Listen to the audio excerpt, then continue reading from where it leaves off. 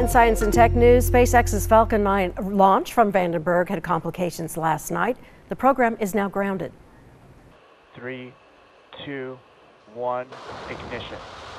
And liftoff of Falcon 9. Go SpaceX. Go forward. The Falcon 9 rocket experienced issues as the second stage engines failed its second burn. Elon Musk wrote on social media that the rocket's engine had a rapid, unscheduled disassembly, which may indicate an explosion.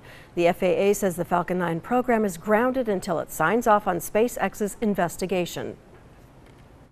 Yeah, you know, the FAA licenses all launches, space launches from the United States. So they will absolutely participate in the failure investigation. They have to agree with the conclusions of that investigation, and they have to go along and approve whatever corrective actions are required before they'll issue another launch license.